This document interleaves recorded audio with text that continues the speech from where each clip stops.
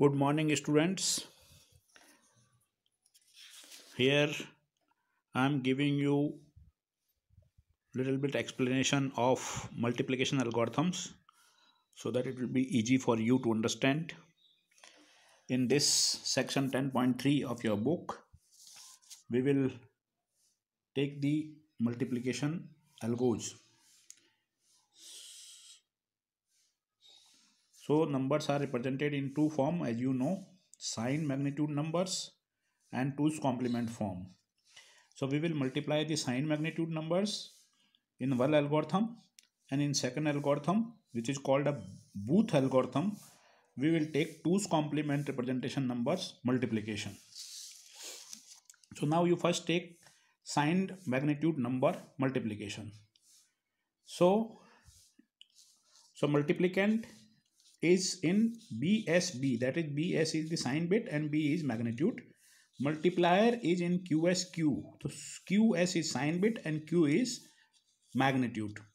So if we multiply the magnitude, it is a normal course of mathematics multiplying.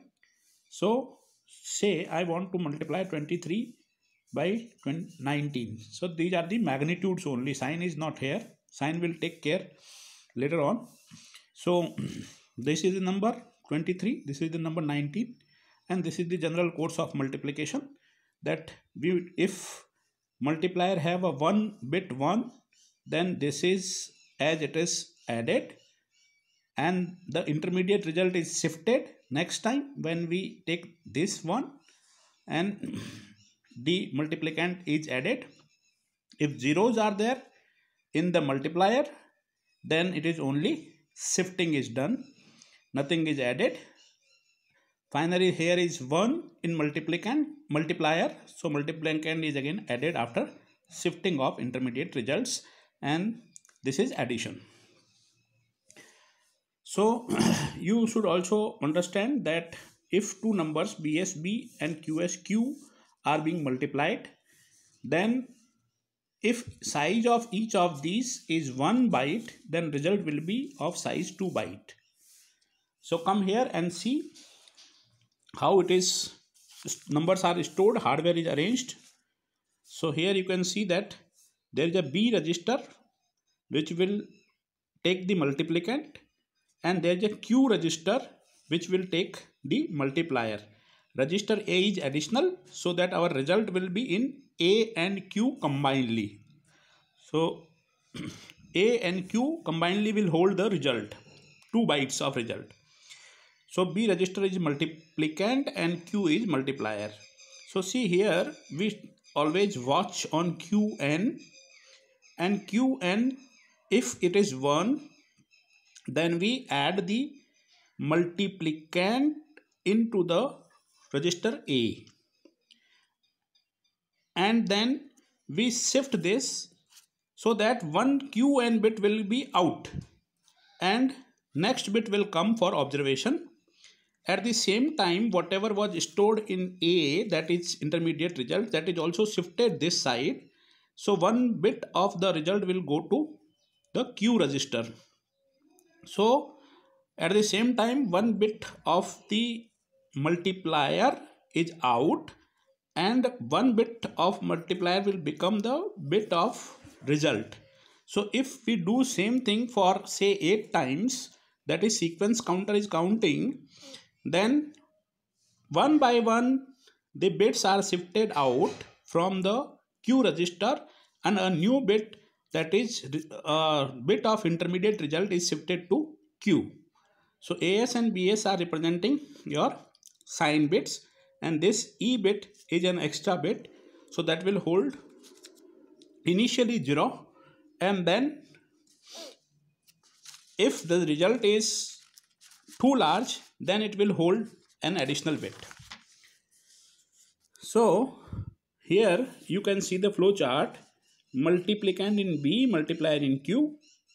So first of all, you decide the sign bit of the result. How to decide the sign bit? QS and BS, multiplicand and multiplier sign bit, if they are same or they are not same. If they are same, that means positive result. positive result. So QS XOR BS will be 0. If both are same, then result will go to AS, that is positive. Otherwise it will be negative. Yeah, 1 will be stored in this.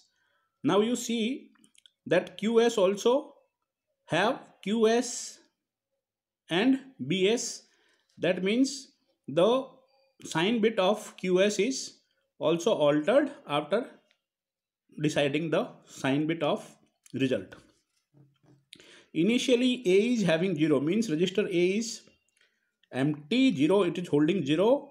E bit is also 0 and sequence counter is initiated with n bits. Now you see here, we observe the Qn bit, that is multiplier's rightmost bit. Then if it is 1, it means we need to add. So multiplicand B is added to A register. If it is 0, then we do not add but only shift. So shift is done in both the cases, like after adding, after not adding, directly shifting. So if it is 0, we shift it. What is being shifted? Shift right EAQ means one bit, rightmost bit of Q will go out, and one bit of A will shift to Q, and when SC counter will go 0, till then all 8 bits of Q will be out, that is multiplier is out, and result is stored in E, A and Q combinedly. So if sequence counter goes 0, we process AND, else we see again the QN bit. So you study this algorithm. This is easy to understand how the multiplication is being performed on signed magnitude represented numbers. Booth algorithm is another algorithm which is used to multiply 2's complement representation numbers. So how the Booth algorithm works, I will take in the subsequent video.